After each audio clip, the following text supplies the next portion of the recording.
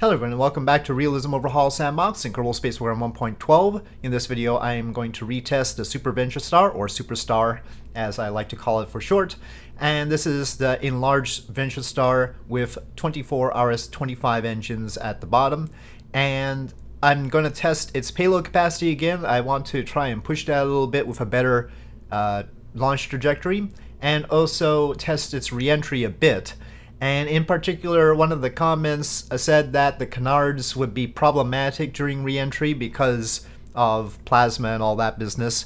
So I have put it on Infernal Robotics hinges, the canards I mean, and so they tuck in and go out. This is potentially gonna cause problems for the controllability. Who knows if the symmetry works right. I have at least taken the liberty of increasing the max temp on all of the Infernal Robotics parts, because otherwise it would probably burn up. And so they all have a nice amount of temperature tolerance, and I also marked them all as Realism Overhaul compatible just for the heck of it, for my own purposes. Of course they're not officially Realism Overhaul compatible, but I was sick of seeing the non-RO tag. So anyway, we are going to try this out and see what goes wrong, as usual. And we have 50 tons in the cargo bay. The cargo bay is not very obvious because of the texture, but there it is, and there is our 50 tons. Alright, so last time we tried 45 tons because that was the requirement. That is what I needed out of the Super VentureStar, but we will see. I think its dry mass is probably just too high. It should be getting a better payload capacity, it's just not right now. So anyway, but that we'll set aside for now, and let's see how it goes.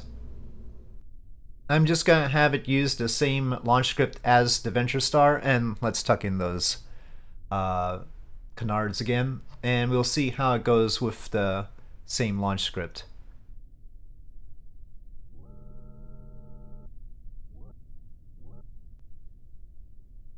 Okay. Well, something's going wrong there. Great. Well, it seems to refuse to go to the angle that I wanted it to go to. Okay, it goes to that one. And then something is blocking it from going past 50. This is a new thing happening that I have not experienced before. Does it have, like, collider issues? Okay, so to the person who wanted the canards folded up, I tried, but it's not working right now. We'll test the hinges, of course. So in principle, it could have the canards folded up. It's just that Infernal Robotics is not working right now. It is supposed to be able to do that and go to the angle that would have it folded up, but it is apparently not willing to do that right now. So we will set that aside for now, and we will launch it.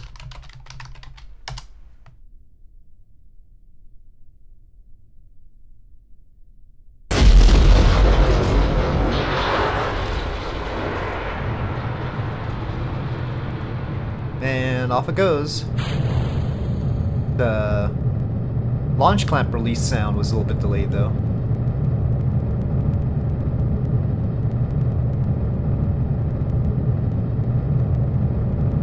Oh, those things are flapping all over the place. Oh, that's not good. Alright, well, that didn't work. I'm sure that means that they wouldn't have been able to control properly during descent either, even if we had locked it now. Okay, well, oh, yeah, that's not good. Okay, I have decided that we're going to relaunch this and just remove the hinges for now. This experiment clearly has gone awry. The problem is I don't know how to make something like Infernal Robotics, things that can have something moving at their endpoint. Normally with animations you can't have something attached to it and expect it to move, and Infernal Robotics really is like magic. Its folder is Magic Smoke Industries. And yeah, I don't know how to make a hinge like that while still having the control surface be able to actuate and everything. Of course, I could just create an animation where they fold up and go down, but then I can't have them do their canard thing. So I am going to remove the hinges for now, and we'll just have to pretend that they're folded up during reentry.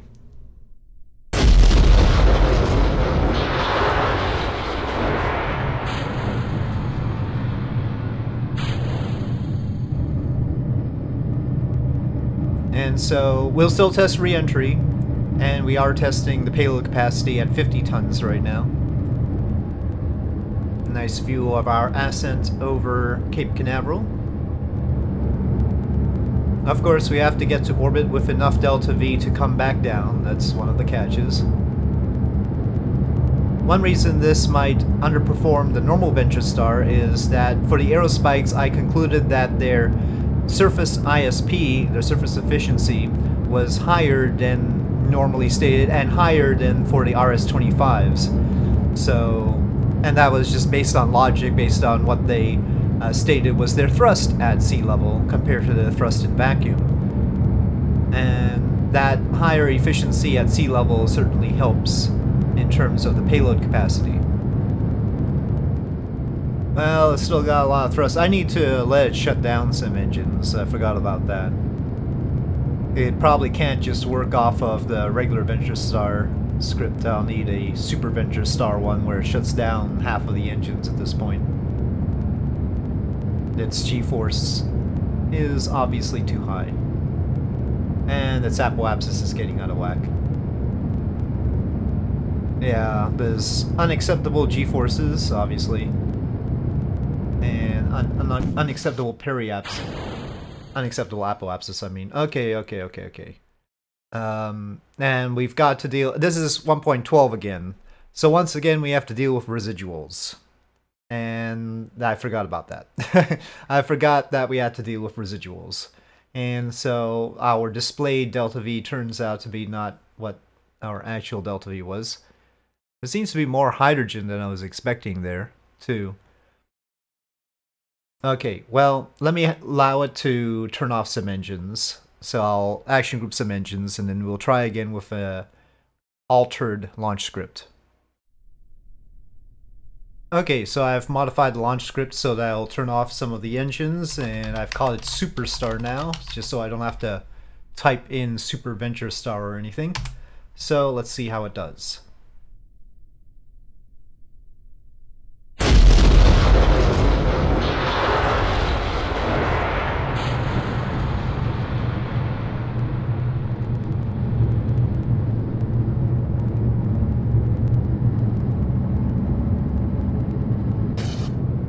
Okay, we have our first engine shut down in order to control the thrust-weight ratio. Okay, well, it controlled the ascent, but we're not ending up with enough here. And that's because of residuals. Blasted residuals. 1.17% adds up, apparently.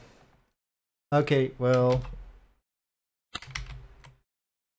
let's shut down those engines and see. Well, we still don't have enough with the OMS engine. Oh, the OMS engine does not seem to have the stated delta V either. Great. Okay, well, yeah, we can't get 50 tons up. Definitely not with the residuals. So any attempt to increase the payload capacity of this has not worked out. However, we are on a suborbital trajectory, so we can test that. Let me just get rid of the thrust here, open cargo bay, let go of the 50 tons. And we will do re-entry directly. We won't be landing at Cape Canaveral, that's for sure. But we'll just be able to see how it handles for now.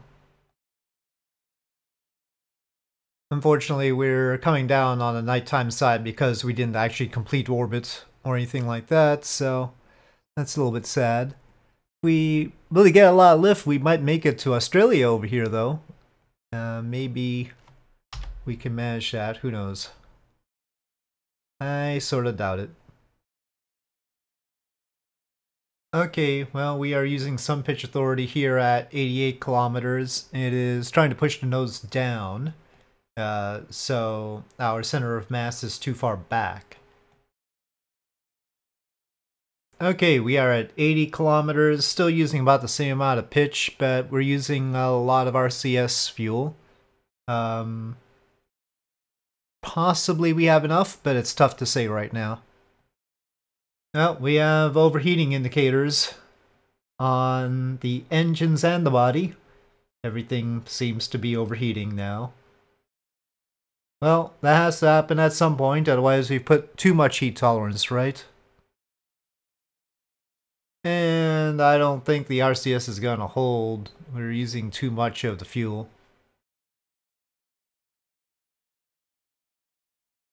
I'll move the center of mass just a little bit in the configuration. It'll just be a fraction of a meter in order to try and balance it better. It's mainly the engines, which, you know, I guess we could put a body flap in, but that's extra dry mass. Now remember, this was modeled as basically a skin around for space shuttle external tanks, and it has way more mass than for space shuttle external tanks. So we could do with reducing the dry mass. Of course, that would just directly benefit our payload capacity, but maybe we should have better payload capacity than we were getting, because this is many times, it's about 3 times larger than VentureStar, but it's not getting 3 times the amount of mass to orbit. So I think it's a fair thing to make sure that it can, because normally when you scale up, you can get that benefit. Of course, I've mentioned the lower surface ISP of the RS-25s, but it's not that low, so I think it's all down to the dry mass being maybe too much. We're probably gonna go out of control once the RCS fuel runs out, the liquid oxygen, and, well, maybe the hydrogen first. And then there's the whole business of the engines wanting to explode. But I think I'll reduce the body's dry mass at least to put in a body flap. And putting in a body flap will probably save us from having to move the COM to center of mass. So I'll undo that, because the body flap will pull the center of lift back, and then we'll have to reevaluate. But that'll protect the engines a bit, though I'm guessing their heat tolerance is just way low. It's only 574 Kelvin right now. Well, that changed our center of mass quite a lot. Actually, now it's balanced. Well, maybe we should use that as a reference. If we let all 24 RS-25s explode, we're nice and balanced. I guess that figures. I might have accidentally designed this without the RS-25s in mind. I don't know. Yeah, I'll have to double check what the heat tolerance on the RS-25s themselves might be, because below a certain point, even a body flap isn't going to help. Well, now we're lighter, and we could glide a little bit further. Let's see where it ends up. Stay light and everything.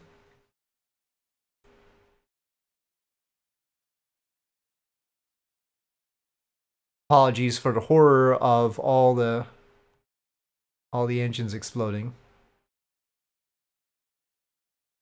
We are out of liquid hydrogen, but it looks like the control surfaces are good enough to hold it right now. It's using liquid oxygen for some reason.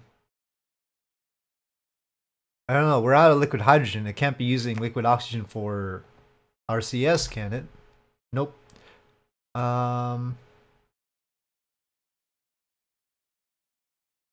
Maybe that's just boil off. That's tremendous boil off, though. RF boil off. Heat penetration 1.9 megawatts. Maybe I should put some MLI layers in. Was that all? Was it all like not RCS and it was all actually boil off that was taking away our fuel? Because, yeah, a few MLI layers might save us there. I mean, it looks like we're already over land, but that's some serious boil off. But then again, this is huge. And hot. I'm sort of impressed how balanced it is now. And without any RCS. I mean, I'll just turn the RCS off. Well, I keep forgetting to do this, but I really don't want comms to interfere with our test of this thing, so I'm gonna disable the comms. Well, it's a shame that the body's balance is so good that we don't even need RCS at this point, but we have to put the darned RS-25s in the back. But there we have it. Now I have to figure out when to pitch down so that we maintain our balance and don't stall. And maybe this thing will fly. I mean, the struggle with the VentureStar has been that it has trouble flying at lower altitudes. And this isn't a real test without the engines in the back, but it'll at least give us some idea whether the canards are doing what we need them to do as far as making it flyable. Even if we have the engines in the back, that'll just basically increase the landing speed, assuming we have the center mass and center lift in the right places, if the canards are doing enough work for the pitch authority. And we probably need to pitch down soon, considering the pitch authority there. So I am going to start doing so and hope it doesn't have an issue. Okay, well, FAR says nominal flight status, and we are just above Mach 3. Pitch is still good. Yaw is wiggling. Those little vertical stabilizers are interesting. The texture, there seems to be some texture tearing on that one. I don't know, it's a weird optical illusion. When we get close, it looks fine, but at a certain distance, it looks like part of it is turning differently, doesn't it? Or like it's getting squished or something. It's a weird optical illusion at certain distances when looking at those. This is especially prominent here. That's I don't know why it's like that. It's like ghosting a bit. I mean, clearly not doing it here. I don't know why they're so fuzzy. I should probably make them a separate texture. Right now they're sharing the texture space with the body, so they're really small. But maybe I should give them their own little texture space, own texture file, so that they're a bit sharper. And I will switch to atmospheric autopilot now. It's got a lot of drag. We are decelerating very quickly while also descending. No need for air brakes. Well, as expected, the canards do seem to be giving us adequate pitch authority. Heck, they gave us adequate pitch authority even higher up when the atmosphere was relatively thin, so doing pretty well here.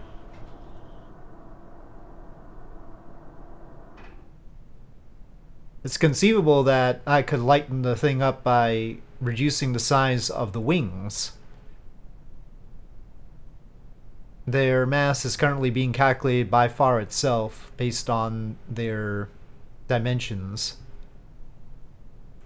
Well, let's see what our touchdown speed ought to be. Here, some air brakes could have helped. Okay, well, we're getting to the limits of what kind of angle attack we can use here for touchdown. So 120 meters per second, which is not bad considering the size of the darn thing. And we are down. I think this is the first time I've actually landed a VentureStar, isn't it? Or, I mean, and this is a Super VentureStar, but then again, we've lost the engines, and it's really bad to lose 24 RS-25s. But anyway, progress, I guess, somewhat. But I'll have to lighten the body a bit in order to make it capable of carrying what I think it ought to be able to carry. Currently, the body itself, not including the wings or anything, any resources or anything like that, the dry mass of just the body is 215 tons.